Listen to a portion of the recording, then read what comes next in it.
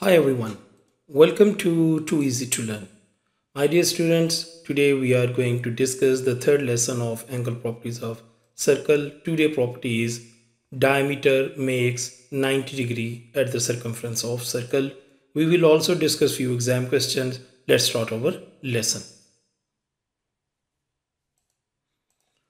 Now I have shown you a circle with center O and the diameter AB. The diameter is the largest chord which is passing through the center of the circle. If the chord is not passing through the center of the circle, that chord is not the diameter.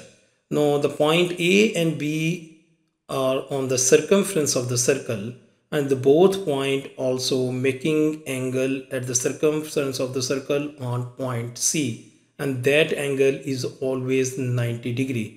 So diameter always make 90 degree at the circumference of the circle. So diameter makes right angle at the circumference. We can observe one more shape. This is the diameter AB and making angle at point C. Because this angle C is made by the diameter, that's why it is always 90 degree. It is right angle at the circumference of the circle.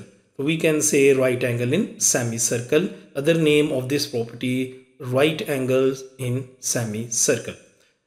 Let's solve few exam question by applying this angles made by the diameter is always 90 degree at the circumference. Part A, find the value of angle A. We have to find the value of angle A, and this line is passing through the center of the circle. That's why we can say this is the diameter, and diameter is making angle on the circumference of the circle, and it is 90 degree as shown in your figure. Now this is triangle, and this triangle has three angles: angle A, angle 40 degree, and angle 90 degree. We know that sum of angles of a right angle triangle or any other triangle is equal to 180 degree. So angle A plus 40 plus 90 is equal to 180 degree. So we will subtract these two angles from 180 degree. So value of angle A is 50 degree. Now let's solve part 2 of this question. Find the value of angle B. My dear students, here you understand few more things. If you observe these two lines, this line and this line, it's mean that this line and this one is, both lines are equal lines. When we have to show in geometry the lines are equal, we mark such type of lines. So this is isosceles triangle.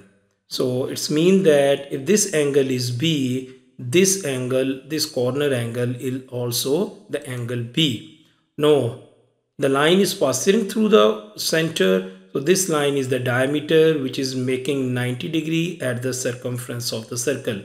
Because this is the isosceles triangle, that's why the both angles are equal.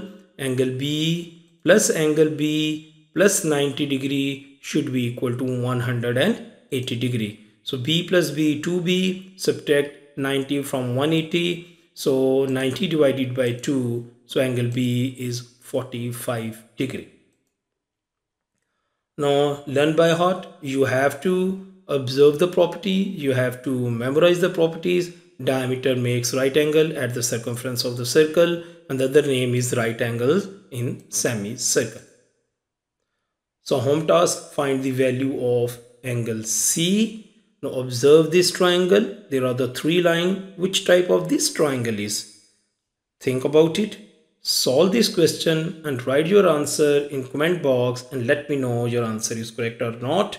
And if you find any problem, let me know. I will discuss with you.